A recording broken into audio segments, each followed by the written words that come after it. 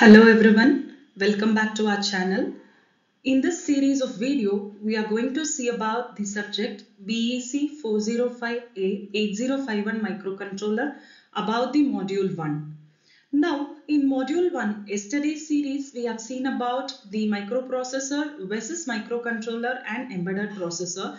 In this series, we are going to see about the processor architecture, that is Hardvard versus Princeton, or otherwise Princeton is called as Von-Neumann architecture, and also we'll cover about RISC and CISC architecture. Come, let's go into the video. First, to see about the architecture, Von-Neumann architecture. Here you can see a central processing unit with a memory unit with address and data buses. So here this architecture is a type of architecture where the central processing unit, memory and input-output peripheral devices are available, and it is shared among the single bus for the communication. So it was named after John von Neumann. So that is why this architecture is named von Neumann, or otherwise you call it as Princeton architecture.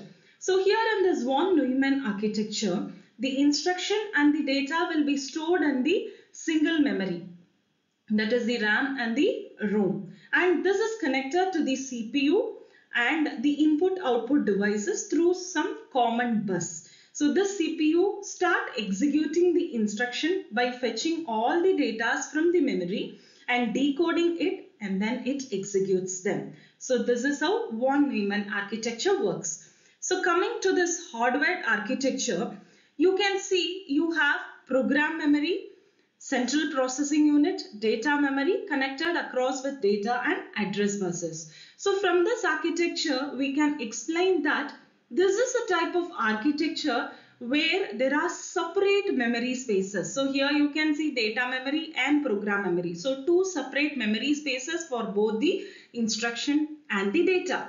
So it was developed by Hardvard University. So it is named after that particular name. So it names Hardvard architecture. So here the CPU accesses the instruction and the data memory space separately. So it is not a single memory, it is a separate memory. So we call this as Hardvard architecture. Here the von Neumann architecture, we term it as traditional design, and it has been mostly used in personal computers.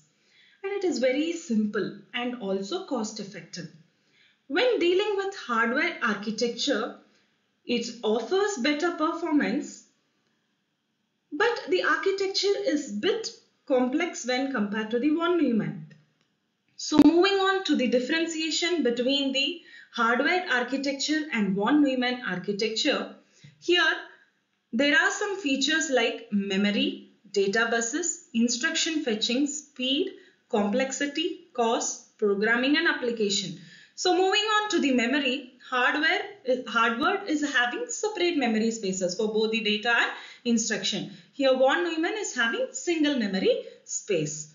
Data buses, yes, Hardvard is having separate data buses for instruction and data. Here one single data set is enough for both the data and the instruction. Instruction fetching and data access, so it is concurrently happening, and here in von Neumann it cannot happen simultaneously because it is having only single set of bus. So continuously it cannot do, only one at a time. Speed, so faster because the process of data is concurrent, obviously the speed is on the higher side. But von Neumann is having slower speed because it can send only one set of instruction at one time. Complexity, Hardware is much complex when compared to the von Neumann. Cost, so because of complexity, the cost is on the higher side. Here the simpler design, cost is effective. Programming, yes, the hardware is a bit challenging because it is having two memory spaces. You have to code for each and every memory spaces to take the data from the memory and send it back to the CPU to decode and execute them. Here von Neumann, the programming is a bit easy because it is having single set of memory space. Application, hardware is used for all real-time performance system or real-time signal processing system. Von-Neumann, it is used for general computer, personal computers. So moving on to the next thing, that is the CISC and RISC architecture. So here you can see RISC and CISC architecture, where you have RISC itself means reduced instruction set computing. CISC itself means complex instruction set computing. So instruction set, reduced instruction set, so there are simpler instruction in RISC and there are lots of complex instruction set in CISC. What about the instruction execution? So here in RISC, because of reduced instruction, each of the instructions has only one clock cycle. That is, it forms the pipelining structure: fetch, decode and execute. CISC is having multiple clock cycle. It is not one pipeline structure, it is going to repeat. So multiple clock cycle. Reliance on compiler. Yes, RISC relies on compiler to break down the complex task. If at all, if the instruction is a bigger one, it breaks down into a simpler instruction and execute it. Here it is used for optimization. Instruction format, here the instruction format is in such a way that it can be easily decoded, but here it is not so. It is a bit tough, but then it is broke down into simple programming model. So focus, about what focus? How is the speed? So RISC being having a reduced instruction, yes, the execution is on the higher side and also it consumes low power.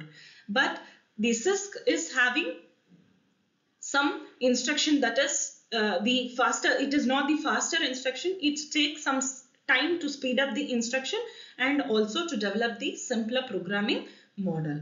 And advantages, yes, it is a low power consumption, it is very simple design, very small set of instruction used, so n number of advantages.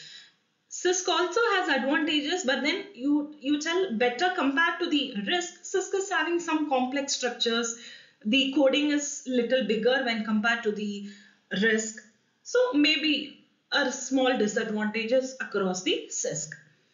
And then application in mobile devices, embedded system technologies, that is home automations, operating of washing machine, refrigerator, RISC is being used, and CISC is being used for personal computers. So historically, traditionally developed electronic devices uses the CISC architecture. So hope you have understood the small concept. Please stay tuned for more information. Thank you.